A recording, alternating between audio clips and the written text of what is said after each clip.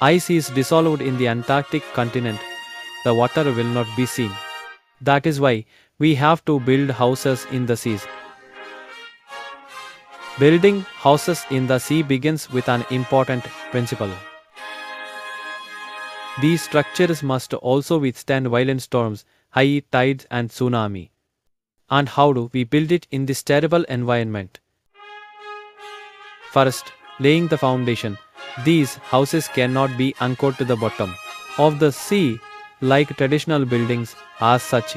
They float on modular and catalysts made of reinforced concrete and light mixes.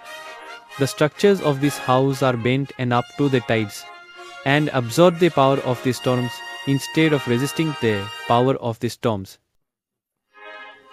It feels like a bending and unprecedented vessel. To counter the storms and the tsunamis, the